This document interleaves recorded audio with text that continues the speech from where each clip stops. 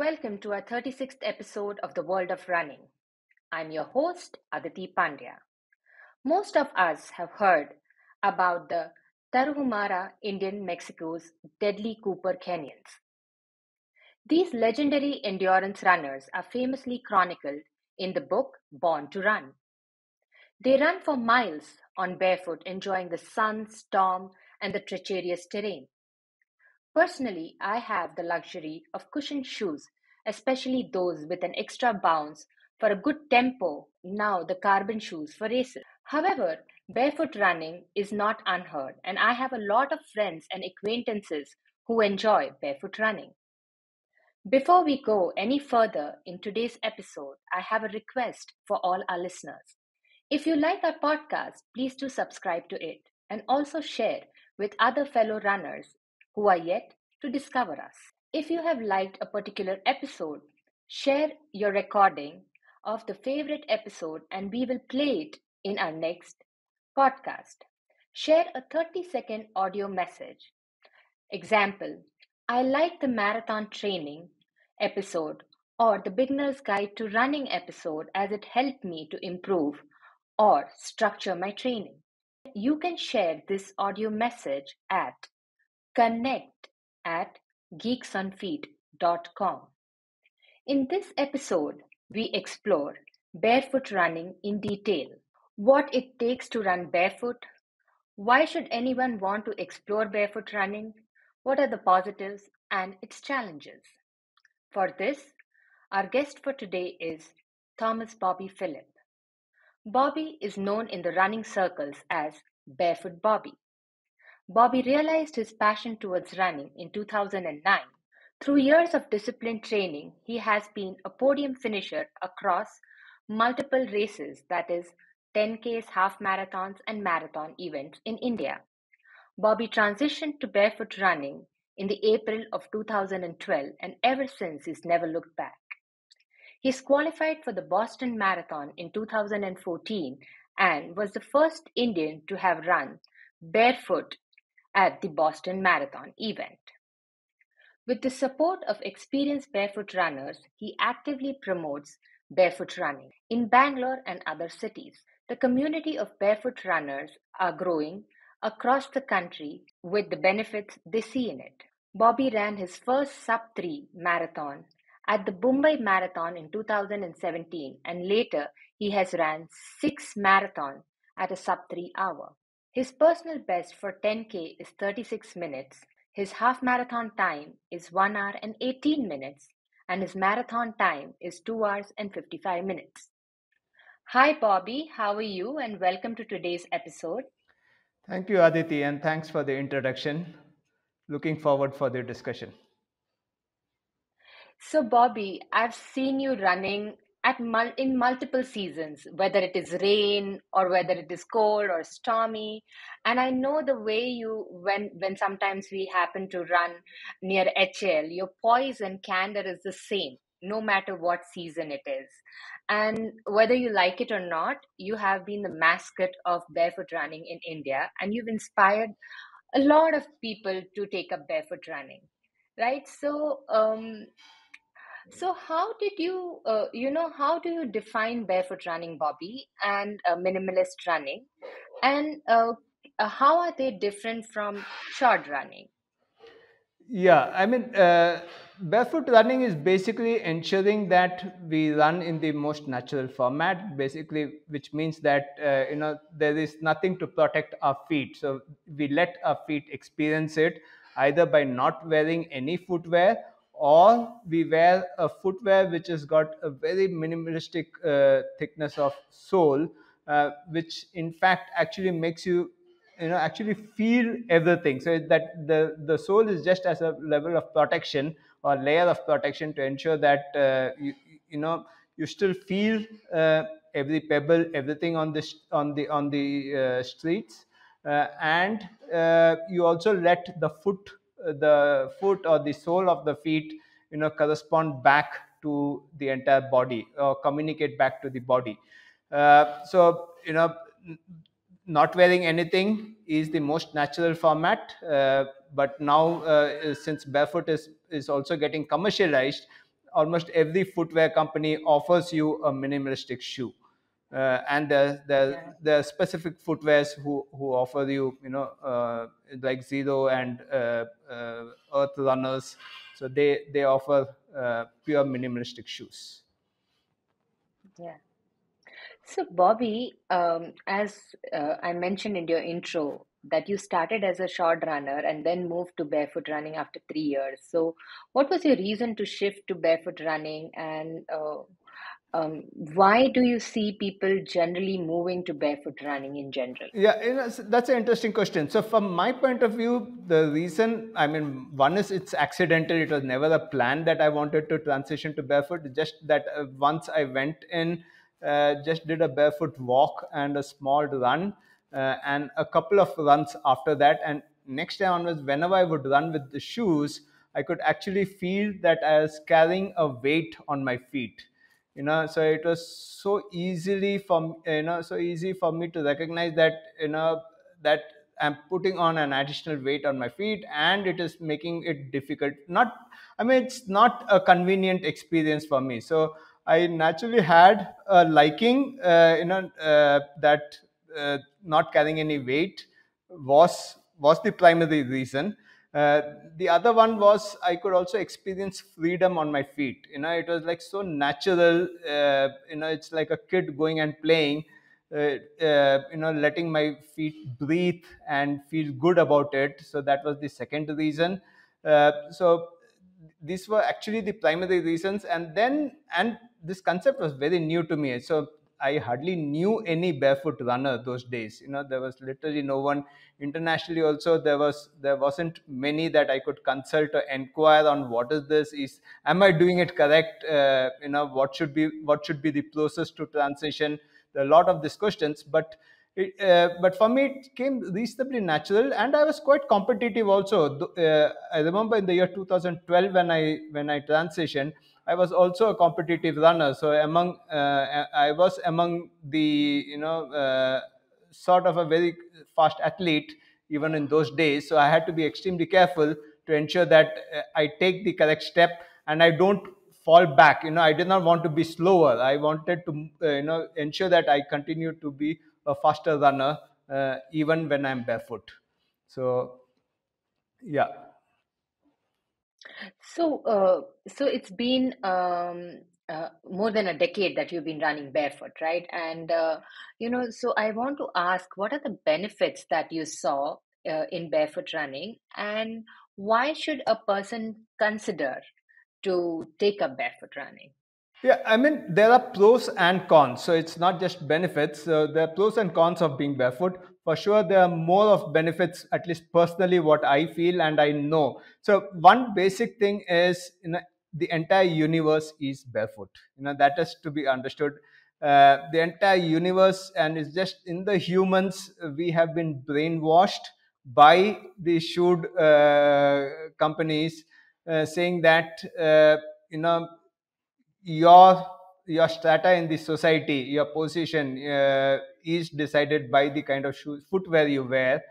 Also, you are protected, and now it has gone to such an extent that shoes itself has got such magical technology within it that it itself gives you the power to propelling power to move forward. So shoes itself, the technology in that itself has become so strong.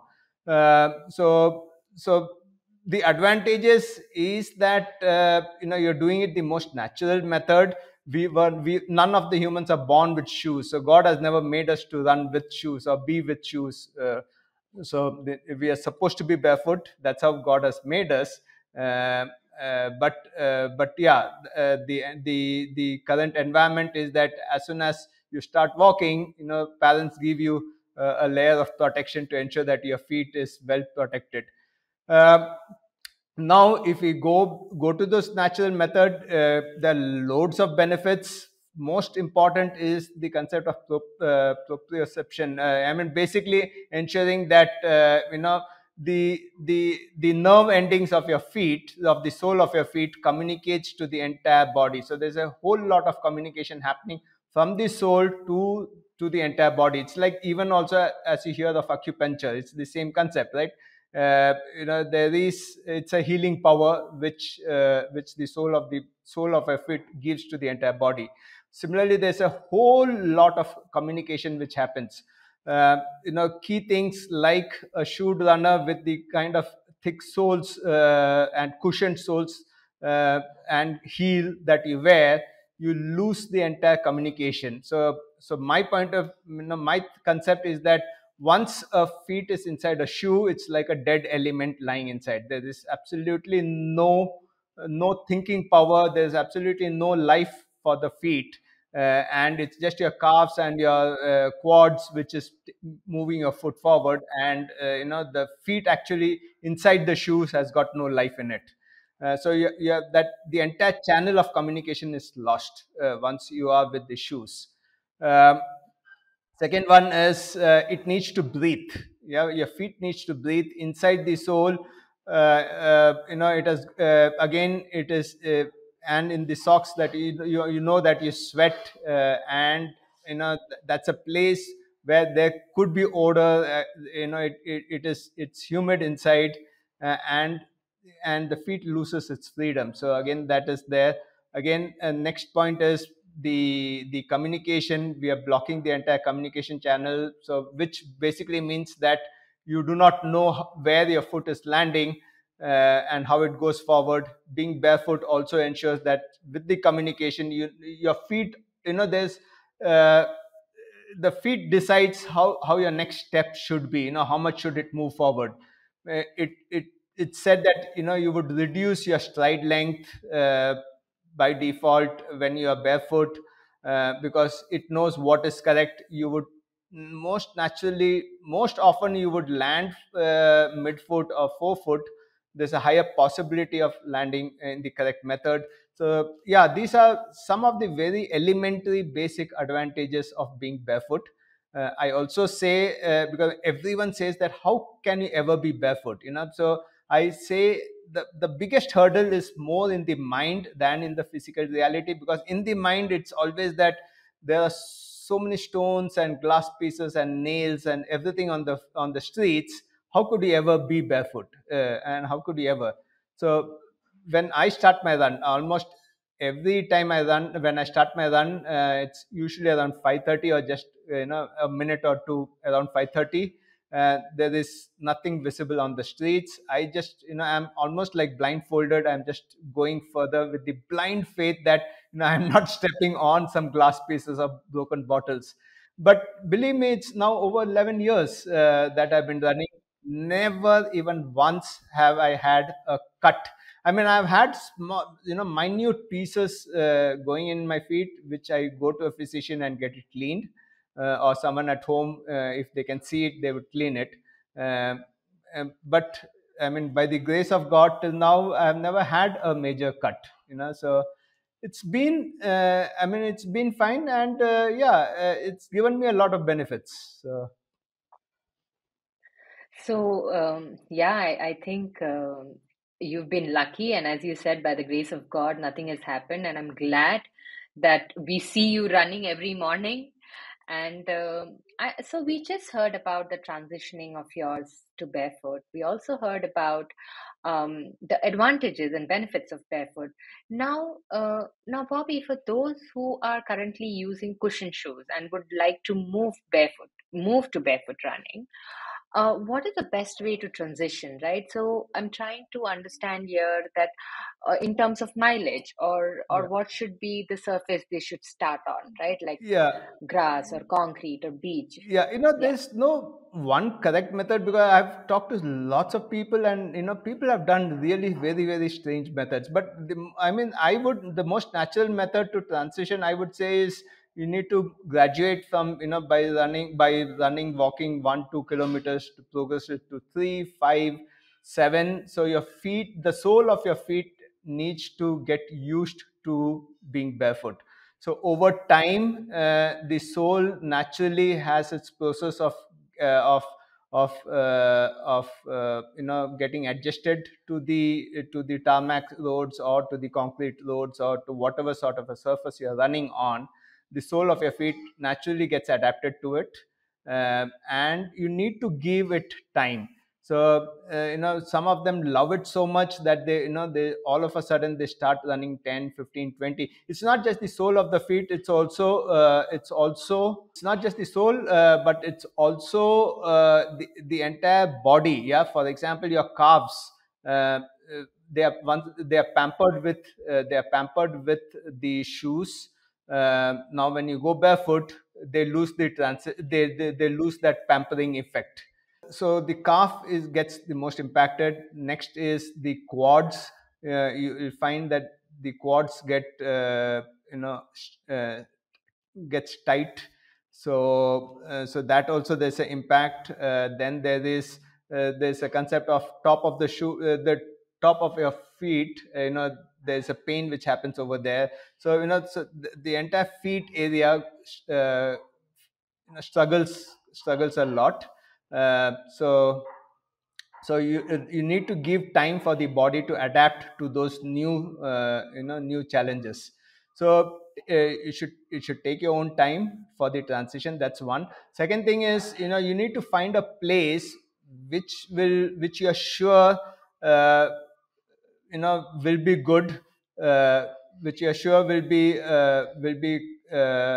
not be so difficult for you to run. So, like for example, in Bangalore, I know Kaban Park has got a very nice clean road, and you can run there very comfortably. So whenever I do organize this barefoot promo runs, I do it in Kaban Park so that it becomes easier. So you need to find some good places, and do not overdo it. That is very important, not overdoing it. So these are basic things you need to ensure. Then the other part is, keep your feet clean and dry always. That is really important. So even in case you have a small blister, which could be the possibility, especially in the initial 6 months, you could have blisters coming in. So you need to just keep it clean, or visit a physician and get it cleaned, and dry. So these are some of the basic things you would do to transition to barefoot. But again, when we say transition, I really want to be clear that it's not that you should be permanently a barefoot runner. It's just that at least once a week, once a fortnight, you just go out and run barefoot. Yeah, just so that your body gets used to it. So you should be able to transition between shoes, minimalistics, or being a pure barefoot runner. Many of them, after they finish their workout, they do 2 or 3 kilometers running barefoot. That's brilliant. That's really the best. Yeah, so I have known a few runners who do a cool down post run barefoot, right? Just to be in touch with the natural form of running. And now, Bobby, you have been somebody who is lucky not to get injured, but there can be ways that barefoot runners may get injured, right? Depending upon, as you mentioned, that you start around 5:30 in the morning. Yeah, that's a little bit of a challenging question to answer. Depending on the type. So, see, injuries can be. We need to be very clear what is the cause of the injury. Is it because of running? Is it because of running, or the excessive running, strengthening, or is it because of barefoot? Is it because of being barefoot? So if it is specific to because of being barefoot, because for example your calves could be tight, your quads could be tight, we need to focus on, for sure. Like for example, when you start, it will tighten up your calves and your quads. So you need to do specific workouts which will strengthen up your calves, um, and also, like for example, foam rolling will need to be a must, because after every run you'll feel that your calves are tight, your quads are getting tight, so you need to foam roll. Yeah, so these are new things that you need to introduce in your workouts over and above the regular strengthening activities that has been done. So yeah, so barefoot specific, I mean, I cannot think of anything else. It's more ensuring that uh, you focus on those specific muscles uh, which gets impacted by being barefoot. Understood. So, Bobby, I also remember once we met while running, and you had inquired about road conditions in a particular area. So, what are the things barefoot runners should keep in mind when they are running on road, especially under Indian conditions, right? Yeah, I mean Indian conditions. I would actually say that Indian street roads are much better than the ones you would find internationally, because the quality of Indian tarmac is usually very smooth. Very smooth. You wouldn't see a lot of stones, unlike in European countries or in countries where there's snow. They are never that smooth because vehicular they they put in those stones to ensure that the roads are not very smooth. So that way Indian roads are much better, but again doesn't mean that every road over here is good. There are many places which will not give you that smooth tarmac. So yeah, so our feet needs to get one is our feet needs to get adjusted to those rough surfaces. So that is one activity. Second one is you run over it quite often. That the sole of your feet gets used to those surfaces. Yeah, I mean these are the only things that you would do. The other thing is good minimalistic shoes would also help you a bit, but again there isn't much that a minimalistic shoe can do. It just gives you a small layer of protection from any small cut or anything that could potentially happen. Otherwise, yeah, I mean, patiently take time, and let the feet get used to it. So, Bobby, what are some of the misconceptions around barefoot running? Yeah, that's a very good point. Yeah, misconceptions. I mean, there are lots. Like most elementary important thing is that road is filled with pebbles and glasses and nails. That for sure is a misconception, because it is not. I mean, I would recommend everyone to just be out on the streets. Just do it once, at least a kilometer. uh, just have a walk, and you will realize that that's not the case. Then the other thing is, like, your feet being barefoot will be very dirty. It will be, the shape of your feet would get spoiled. I mean, that for sure is a misconception. In fact, I feel, I clean my feet much more than anyone else I know of. I keep cleaning my feet at least 4 5 times in a day. For sure, every day night before sleeping, my feet is always clean.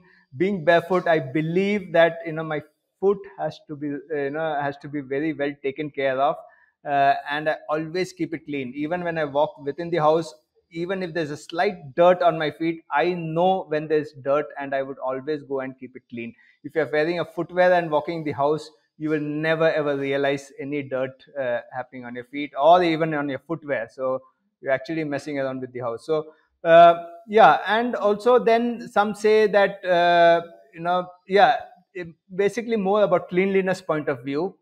So you need to keep your feet clean. uh, I mean, otherwise, nothing otherwise, any additional step required. This should be good. Understood. So, so Bobby, also because once you start running barefoot, we need to strengthen certain muscles, right? So, be it our foot muscles or ankle joints. So, uh, what do you specifically do to strengthen during training, right? Like, is it like you take care of certain specificity because you are running barefoot for strengthening? Yeah. So calf and quads are the biggest area that we need to focus because of the transition to barefoot. So I do very specific stretching, foam rolling, and strengthening on those two areas, which is the calves and the quads. Uh, Knees, many people say, gets impacted a lot because you lose the the pampering by the shoes, so knees could get impacted. But I would always argue on that.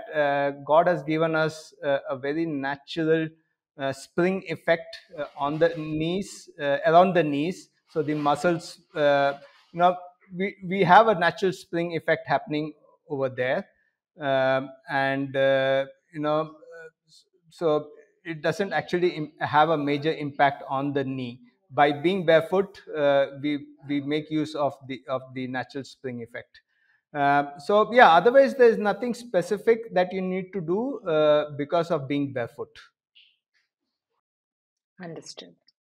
So other thing I have in mind, Bobby, is about recovery, right? Post a long run or a speed training session.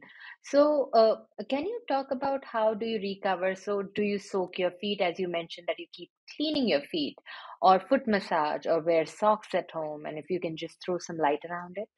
Yeah, I mean, recovery for sure is critical because, again, I mean, literally, even today, even after 10 years of running, being barefoot, it still does have an impact on my calves. I know that after every race, a major race, which would be more in terms of full marathon races, I feel there's still an impact on my calves. Uh, so we need to give it its time to recover. Yeah, so there's no major magical things. You need to do quite a lot more of foam rolling, quite a lot more of stretching and mobility workouts, on more on the feet area, I would say. So these are the things basically that you need to ensure you include. It needs more recovery time for sure, and we need to be a bit patient in giving the required recovery time. So proper strengthening, stretching, foam rolling, these are things that you need to ensure you include in your workouts. Understood. Understood. So, so Bobby, one of the things I also know about you is that you are interested in running form, and you are like a big proponent of chi running, right? So, how do you see barefoot running improving running form, right? Whether it is cadence or better stride and things like that. Yeah, I mean, cheese running also,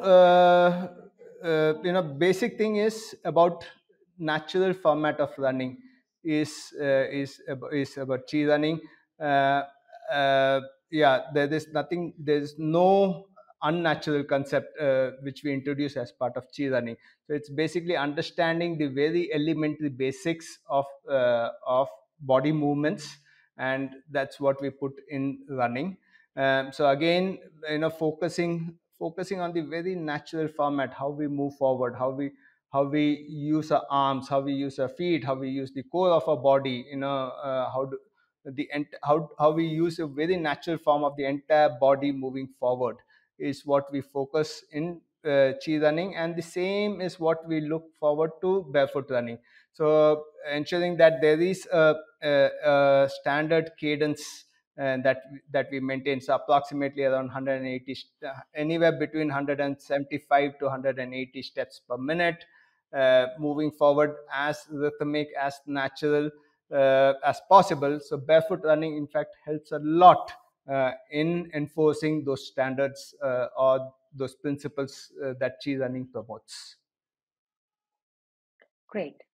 So, Bobby, we've almost come to our last section of the podcast, and I'm going to ask you some of your memories, right? One of the things I want to ask you is, which is one of your most memorable experience running a marathon barefoot?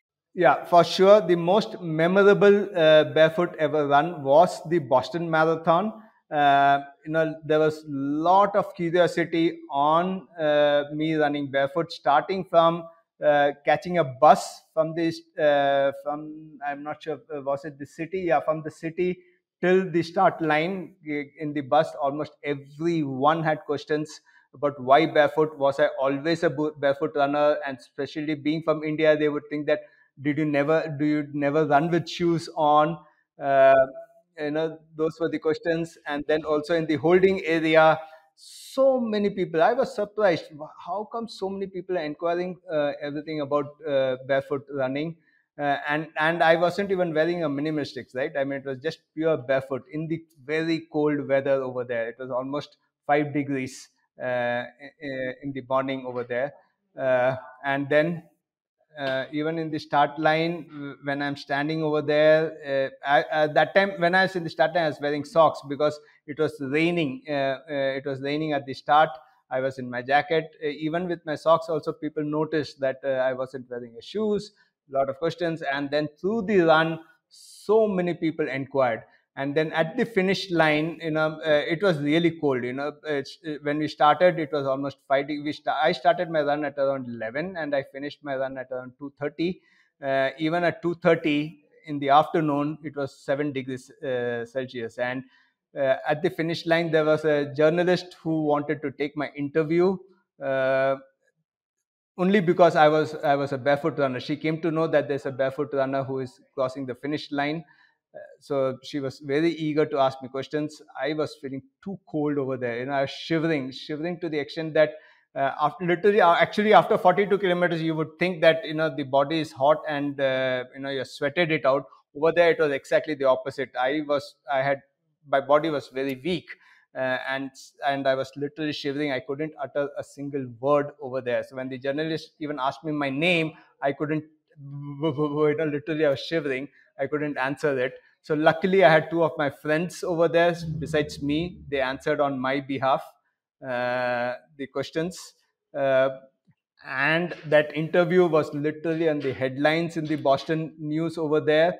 And for the next 2 weeks, I was so popular all across the world. So many calls, so many interviews. It was insane. I mean, I have never ever experienced that in my life. So that would be for sure my most memorable barefoot experience.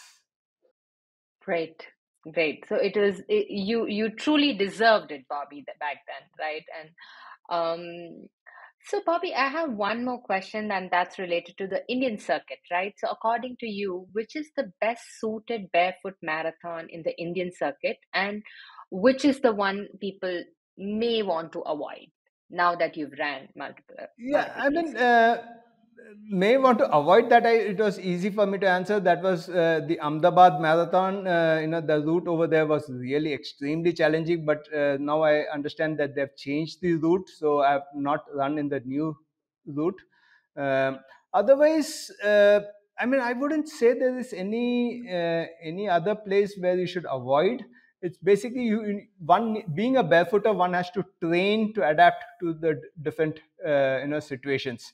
I mean, when I ran Boston, New York, I mean, all these routes, then the route is never easy because the quality of tarmac is like there are a lot of stones on the top of the tarmac. So when you run, you can actually feel those stones in your feet. So it's just that I got adapted to it, and I could somehow manage it. It wasn't at all convenient, but I could manage that, or I could tolerate that pain, that level of pain. Um, so one needs to get adapted to it or get used to it. Those sort of surfaces, which is the best in terms. I mean, there are quite a lot of them. Hyderabad, I liked. Chennai, I liked. Mumbai is also good, but there are certain sections which would be a bit challenging. There are certain sections. Other Tata Mumbai Marathon also offers reasonably a good route. Delhi is also good. I mean, yeah, I mean, a lot of these in the city, a lot of these routes offer reasonably good quality of tarmac. So, Bobby, I have one more question for you, and that is for those who are curious to try barefoot running for the first time. What is your one advice to them? I mean, as mentioned previously, barefoot running, it's bigger a mental hurdle than a physical hurdle. So mentally itself, we need to be very clear that our roads are not filled with glasses or nails or pebbles or anything like that. So they're reasonably clean. So one needs to patiently handle this. You need to find out a route which is clean. try out 1 kilometer, talk to a friend who is another barefooter, see, hear from them what could be a, possibly a good route to experience being barefoot. And we also mentally prepared that if there are small minor cuts, don't get worried about it, don't get hassled, just keep it clean, visit a physician, and get it, and not necessarily a physician, I would say, get home, a small Dettol cleaning should be good. Yeah, that's all. It's really, I mean, it's being patient also, because unlike a shoe runner where you're pampered with a lot of things, being barefoot, it's a new experience, so you need to be mentally prepared for some unexpected things that could happen. But it is not something very drastic that could have a major impact on your running history. Understood. So, Bobby, thank you for joining us today for this episode, and I wish you all the best for your coming season and happy running. Thank you, and thanks for taking up this topic. Really good. Not the biggest challenge a barefoot runner faces is that no commercial entity would ever promote barefoot. So it's just these small things, which we barefoot runners take some actions, to promote barefoot running. So that's the only method we can promote this. Yeah. So thanks for taking this initiative and helping us promote this. Thank you. I would like to thank all our listeners, and if you like this episode and would like to know more on the world of running, please subscribe to our channel. And if you know of someone who is starting their journey into fitness and running, do share our podcast link with them. I would like to thank my friend Arvind for editing, sound recording, and taking care of the post production for this podcast. If you have any suggestions on improving the content of the show or topics you would like us to cover, please share it by emailing us at connect@geeksonfeet.com. Or you can also reach us through Twitter, Facebook, or Instagram.